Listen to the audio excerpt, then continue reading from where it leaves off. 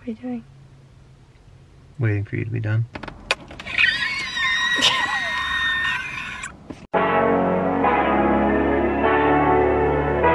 Hey besties, it's Sarah, and today I'm bringing to you something a little bit different.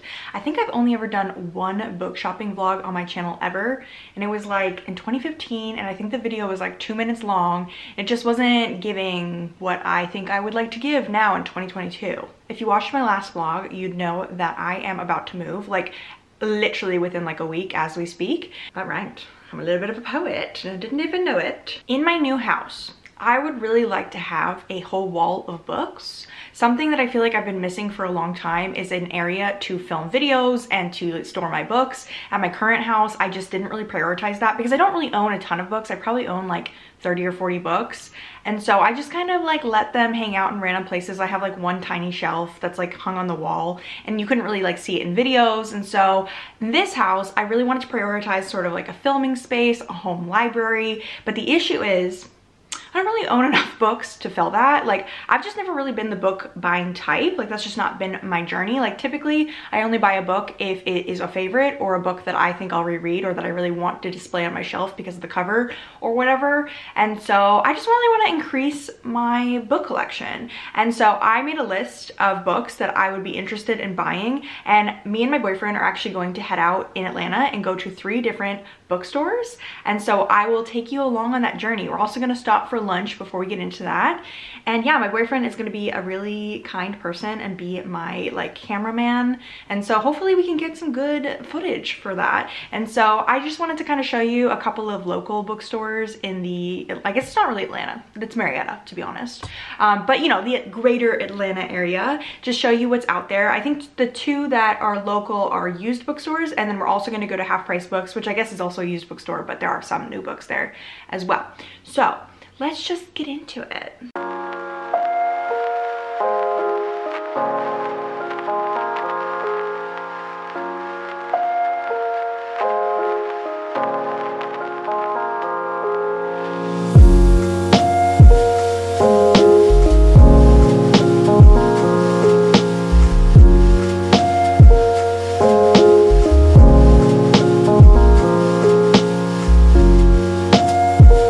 It's not a real book. Not a book.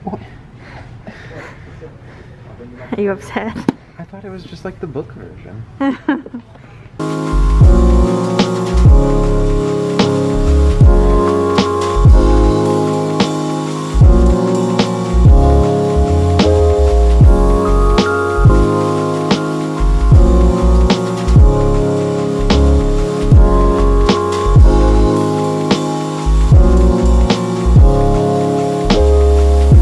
So we just left Half Price Books. I will say the selection at the Marietta Half Price Books was not what I expected. I was looking for a lot of really basic authors. Like, I really wanted Beach Read by Emily Henry and like People We Meet on Vacation. I also wanted The House Most Really. They had one TJ Klune book, but they didn't have the one that I was looking for.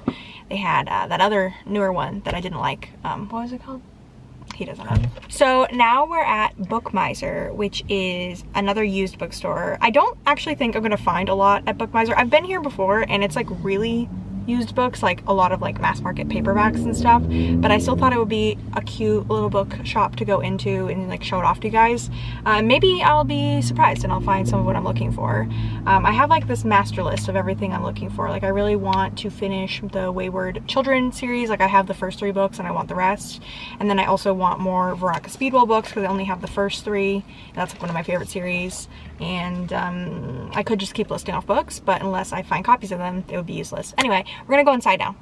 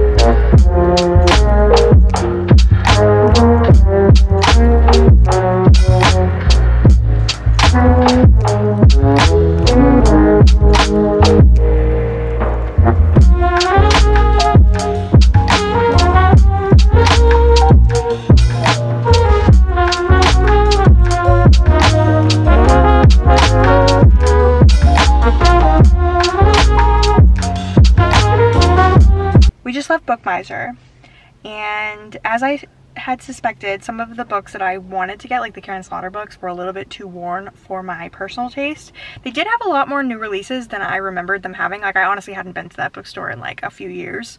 But yeah, they had a lot of good like new releases. They just didn't have the ones that I was looking for.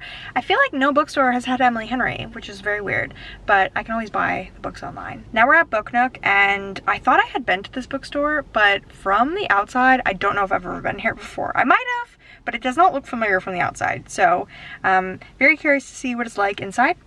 But yeah, let's go on in and see what they got to offer.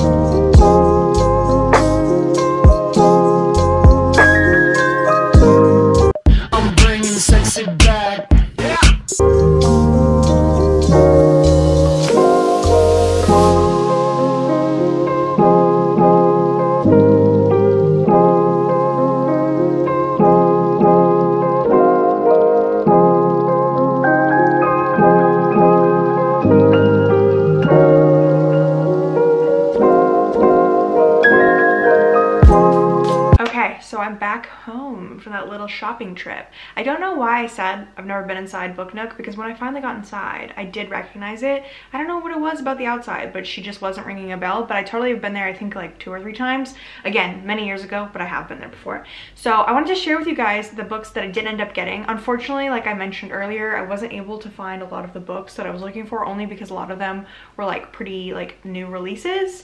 And so, sorry, I'm like adjusting my necklace. So anyway, I might just have to buy those online. And to be honest, I'm kind of more of an online shopper anyway when it comes to everything. Like, I don't really like to go into stores, especially like when it comes to like clothes and decor and like different things. Like, I think Target is the only store that I actually enjoy being inside. But I will say that these bookshops had really like nice ambiance. Like, I really liked Book Nook especially. Like, I felt like the shelves just kind of reminded me of my childhood, because when I was a kid, my mom was really big on going to used bookstores and like selling our old books to get credit for new books, and so it reminded me a lot of that. I will say that I feel like Book Nook would be perfect if you were trying to get like a lot of like Harlequin romance or like mass market paperback. Like, if I am in the market for that down the line, I totally will go back and look for that. I guess we'll start with the book that I got at Half Price Books, and that is The Host by Stephenie Meyer. I know this is super random. You might think that this is a joke, but honestly, this is one of my favorite books. I really like this book. I first read it when I was in high school, and then I reread it as an adult, and I still think it really hits. Like, it's a good book.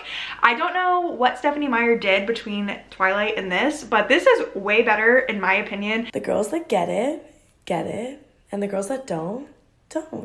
If for some reason you never saw the movie adaptation with Saoirse Ronan, or you've only ever heard of Twilight, I'll tell you what this is about. Basically, this is set in a near future where the world has been taken over by these aliens who take over everyone's bodies, and so then people become the hosts, and then they get erased, and the alien kind of like takes over. I know I just said the word take over like 4 times. But our main character, Melanie, is a rebel, and she's been on the run from these aliens for a long time, and so at the beginning of this book, she does get taken over by one named Wanda. Wanda actually inherits all of Melanie's memories, and Melanie is still there and they can still communicate, and so Wanda ends up falling in love with the man that Melanie loves, and so it's like this weird love triangle. And so Wanda takes Melanie's body in search of the man that is in all of the memories, and it's this whole thing because obviously the humans are against these aliens, and it's really good. I reread it as an adult. Like, I think I read it in 2019, and I still really liked it. I felt like it really held up. I think the writing is really good. It's really weird because Twilight kind of sucks, but this is really good, and I really wanted to have a copy, and it was only $8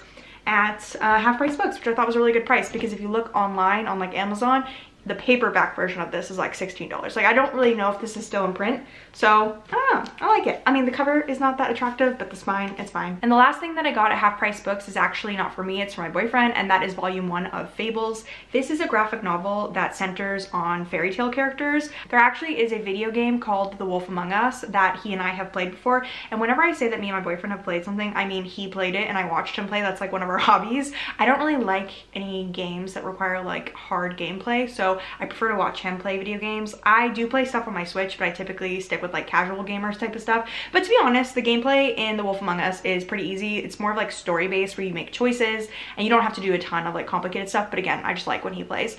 But yeah, we played that earlier this year. He had played it once before a couple years ago, and then he thought I would like it, and I really did. The main character is this guy named Bigsby, who is the big bad wolf. That's why they call him Bigsby, like, get it, big bad wolf.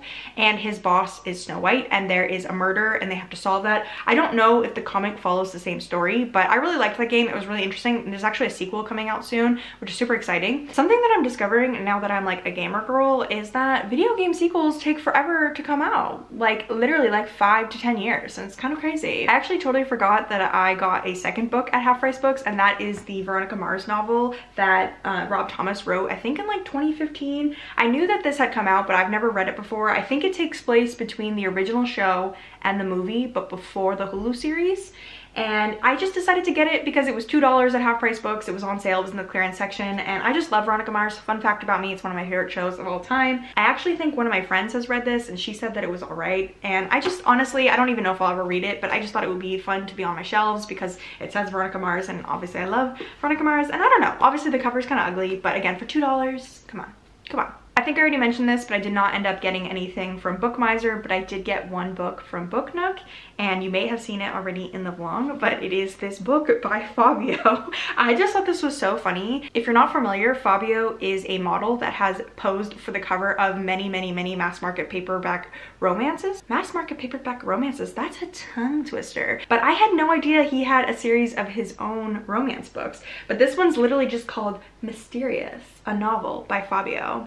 Literally when I was checking out, the guy at the like register was like, I did not know Fabio wrote his own books, and I was like, it could be a ghostwriter, but I need to pick this up and find out. I thought this might be fun to do a reading vlog and just kind of like document my experience, because what if this ends up being a really good book? And if it doesn't end up being a really good book, then we can always just like read the funny bits out loud and have fun in a vlog. Let me read the back to you. Fabio, hard body, ice blue eyes, vulnerable heart.